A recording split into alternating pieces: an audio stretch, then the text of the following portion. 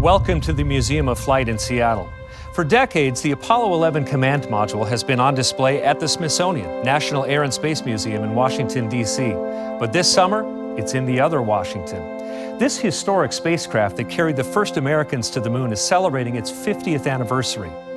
The Apollo missions weren't just about landing on the moon. They were about proving who we are as Americans and what we're capable of.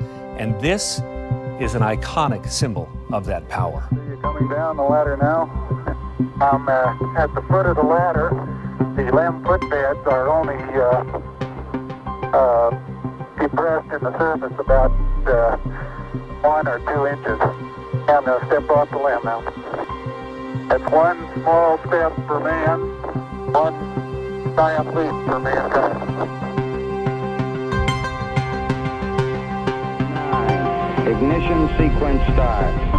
6, 5, 4, 3, 2, 1, 0. All engine running. Liftoff. We have a liftoff. 32 minutes past the hour.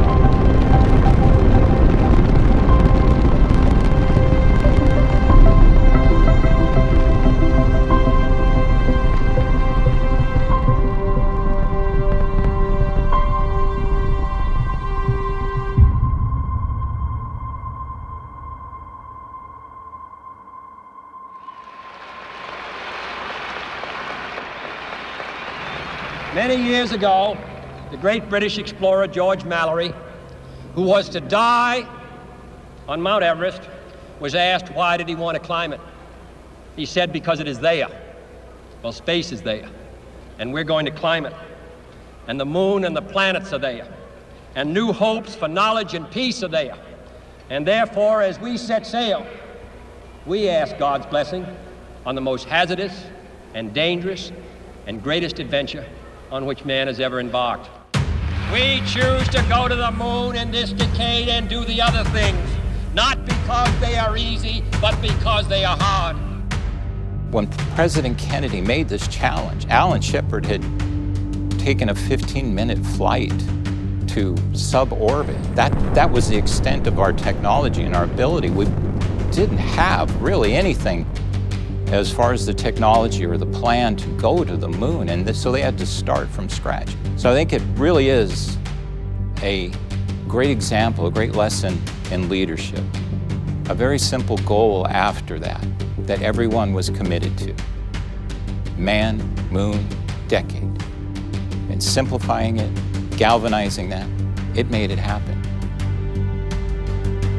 Wow, this is what an objective. We have yet to get one man even into orbit, and this guy's talking about going to the moon, and I thought that was pretty remarkable. I had the opportunity to be flight controller at NASA during Apollo. I was actually the EMU flight controller during Apollo 11, so when Neil and Buzz walked on the moon. Very exciting time. Ended up going to the University of Washington, had the opportunity to work at University of Washington wind tunnel, and all of us were talking about airplanes or space, and I was hooked on space. So every time there was a space flight, we'd leave the wind tunnel and go over to the hub and watch it on TV, and the wind tunnel would come to a screeching halt. My first one was Apollo 9, where it was an Earth orbit mission, Saturn V, the big one, and it had a lunar module, command module, and my backpacks on there. And it was going to be the first time that we they were docked and we used all the communication. Going to the moon took a massive national effort. 400,000 people worked on the program across the country, along with thousands of companies and universities. It took 5 of these F-1 engines to lift the 6.2 million pound Saturn V rocket into space. This is the largest rocket engine ever built, but it took more than power to get to the moon. It took ingenuity, too. Boeing had a significant role, probably the biggest role in the Apollo Saturn program of any corporation. This was huge. 20,000 corporations teamed up to do this across America. And really, this was something that was so big for NASA that they didn't have the skills or the background to do something that big. But Boeing did. Boeing made sure all the parts from across the country came together at the Cape. Boeing integrated the vehicle, tested it, evaluated it, made sure it was ready for flight. And that partnership allowed NASA to focus on the mission and make all of Apollo so successful.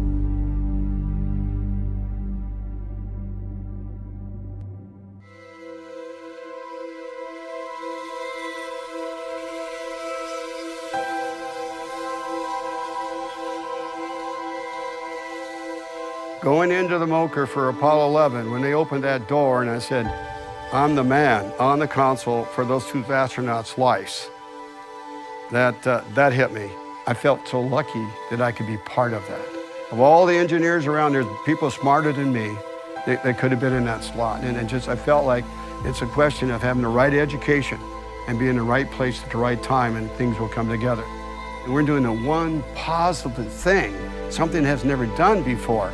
And incredible, and all the number of people watching it. I think it brought not just the United States, but the world together in a peaceful venture.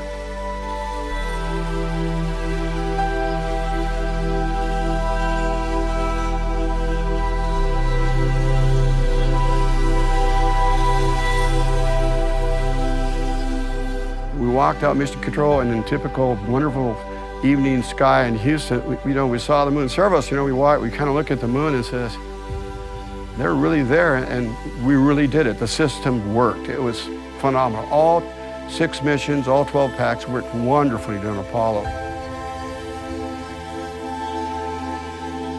In that famous speech at Rice University, he said, "We choose to go to the moon not because it is easy, but because it is hard." In talking about it, he often talked about sacrifice. And one of the things that's very important to remember is we did not go to the moon because it was popular. We went because it was important. It was a symbol of what America could accomplish if we put the effort in and if we made the necessary sacrifices and we committed ourselves to going there.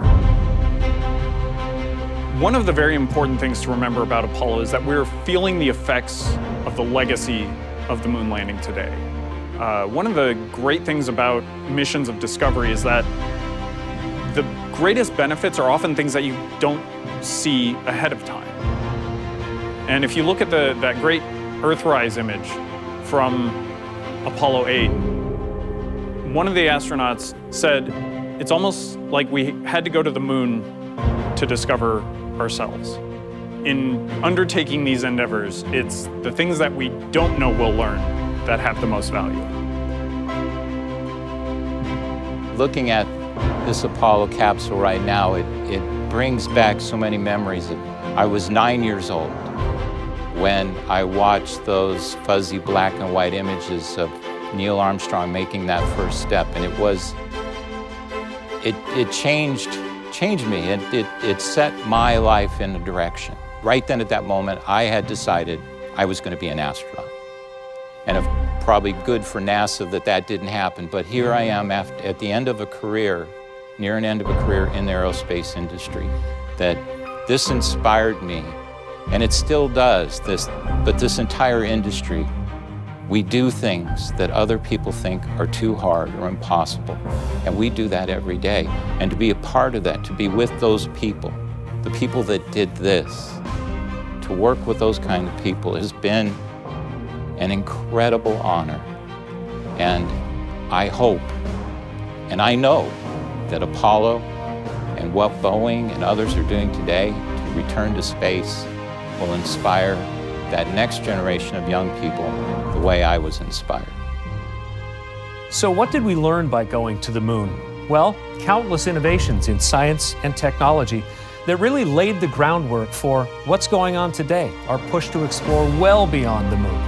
But more than that, Apollo showed the world who we are as Americans, and that for a brief moment in time, it's possible for the entire world to come together.